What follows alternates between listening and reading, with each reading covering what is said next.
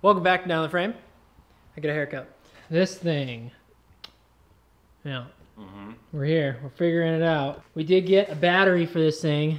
Got a couple things that people have said. I mean, thickness of cable, maybe a bad solenoid. We don't know. So what we did today, we went to the store and we got starter battery, which was that Duralast you saw at the beginning of this video. Oh, we got more cable to hook it up to the battery. And we also got connectors. So now we're gonna try to get it started. I'm nervous because I don't know where to get another starter solenoid. Maybe bring it to AutoZone and see if they have it. Potentially, because it might be like a standard. Like a standard one, yeah. Yeah. We did look at the manual, which we have today too. So we're gonna try to wire it up correctly as well, which I think will help. And if we can get that to spin and it still doesn't crank over, then we gotta worry about ignition and fuel. Without further ado, let's get down to the frame. The battery of choice coming in at a Duralast marine grade starting battery, 1000 marine cranking amps, 135 reserve cranks. That's what we got. I almost got an AGM one, which it's a matte, something matte. But anyway, it's like different technology. It's more durable, less fluids, yada, yada, yada. But this was 70 bucks or 80 bucks, something like that. And the other one was like 160, so we went with this one. And in this box, we got post cables, and then got some connectors, assorted, and some 10 gauge cable. The manual called for 1 gauge cable, but they did not have that, so this is 2 gauge. I'm hoping it won't make a difference. Famous last words. We'll put this on here. So if we can't get this to work, we're gonna have to do some thinking. In the manual, it clearly states that those lines connect to those lines, and those lines make the lines go spinny spinny. So we understand what we're doing now. Move the battery closer. This? The battery. Is the whole battery? Thanks. So like if you look here, I'm assuming that this is post 50, is this guy here. Okay. And it runs up into the harness, which then runs up to the starter, you know, key switch here. Yeah. So I don't think that that's a ground. This post? Yeah, I think those just need to be connected. Right, so that's the signal out, and that's the signal in. You know what I mean? Like this is power out, goes up to the key, and then it comes back. So we should just cross those two. So we need to go from here. So we need to go from power to this. Or do you think if we just hook power up here, then we bridge these two that it'll work? Yes.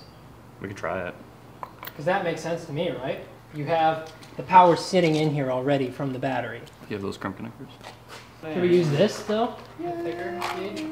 I know that gauge is getting hot, right? I'm pretty sure this is the same. And we're only using this for the signal. Yeah, but that's why. I'm pretty sure this is also 10 gauge. Oh, this is 12 gauge. This is 10. Can we just try it with this? Sure. And then we'll break that open. Yeah, worst case scenario, cable melts, and that's our fuse. We have to have a weak point somewhere. Okay.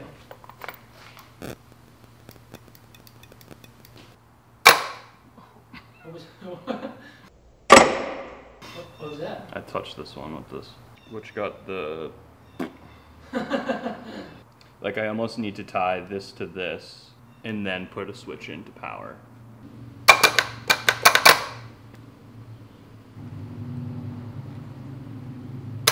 Oh, Jesus. Is that it trying to spin maybe? And it's not out? Oh. Oh. That sounds real good, dude.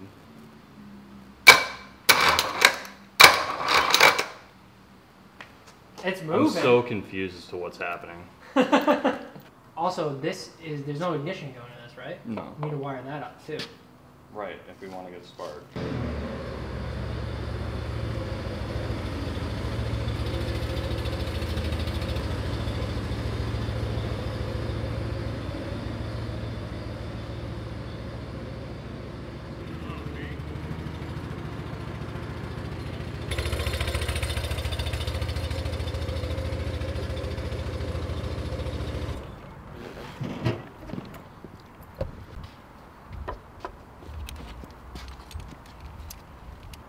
Doesn't even know. Just to keep it from... Yeah, I just don't want it to roll over. Is it on? Is it engaging? Like, I wonder if it's like binding up. Which might be a better play. Oh! See, that sounds good. WD-40 for the win. Oh my god. Oh, it's good. It's cranking. Now. Throw the coil on. Wow, a little bit of this silicone WD-40 did the job, huh? It was off.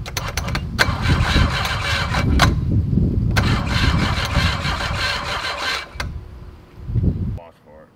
Don't have spark.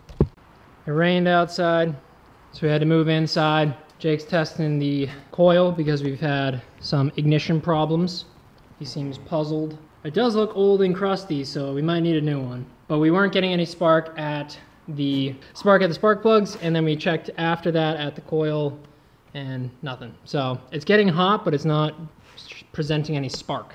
Okay, back from the store. We're gonna pull this thing back out, but got a starter that resembles something that looked like the old one, which was actually funny that we were having a hard time getting the starter to spin. We sprayed some WD-40 on it, some silicone, and she spun so much better. Coil. We need to ground the coil.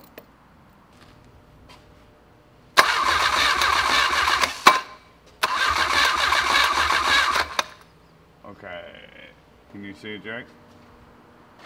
Like right there. One of you guys can? Nothing?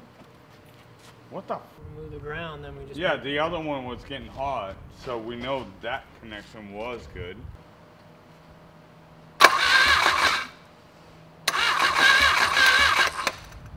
Where's the manual? It's right here. So, science says...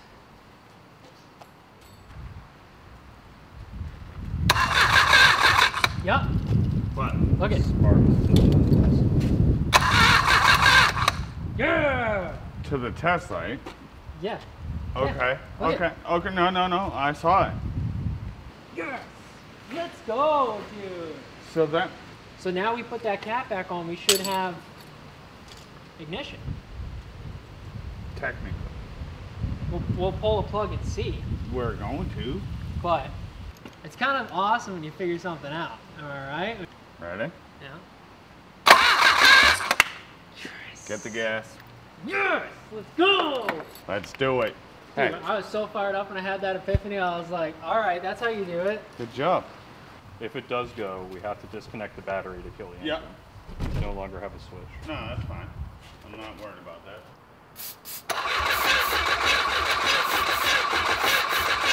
Pumped up.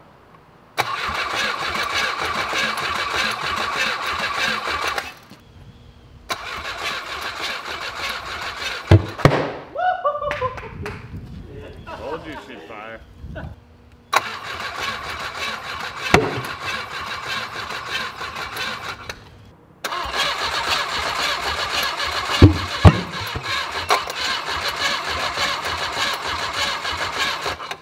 It's sucking on the line. It is? Yeah. That's good.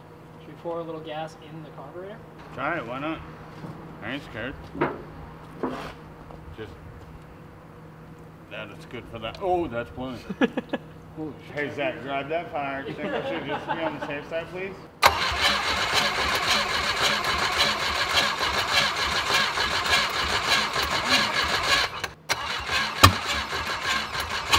You wanna Yep, choke wide it? open.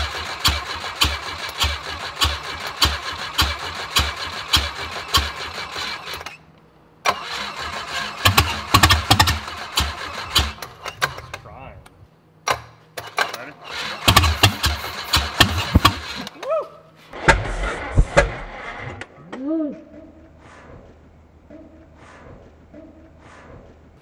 Hold on. Get us sucking down. Okay, we need that battery to charge up a little bit. But whenever something like that happens, Zach, Yeah. instantly start to fire back up because it'll suck the fire right down in the motor. Dude, it's so close. Nothing like a few hairs being seared on your arm.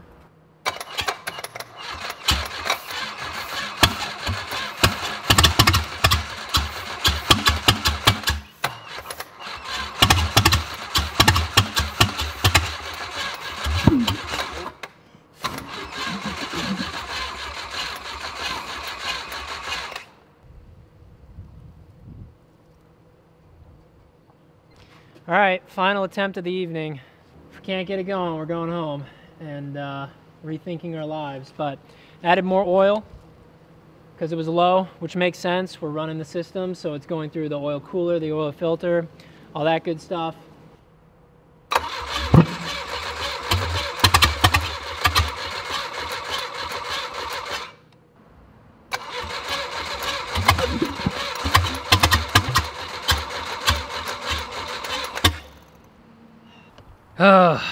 Well, that was a day. What did we learn today? Woo, it was a journey. Let's see. We got everything, a battery. We learned about marine batteries and the difference between a deep cycle and starting battery, which is basically starting battery is meant for starting and has a higher initial energy output than a deep cycle, which is meant for continued power. And then we learned about the coil and how that whole ignition system works, and we solved our problems. And you know, I don't really know what's happening right now, but we know we got fuel going to the rails. We know we have ignition, and obviously we know we have air. So whether or not we have fuel going in, although you know what, we had a lot of fuel going in. Yeah, we poured it in, but... We had a lot of fuel going in, but maybe the air fuel mixture wasn't right. Don't know, but it's gonna have to be saved for another day. Thank you guys for following along, being patient with us. If you have any ideas of what it could be, you know, leave a comment down below. And don't forget to subscribe if you haven't. And we'll see you next time on Down to the Frame.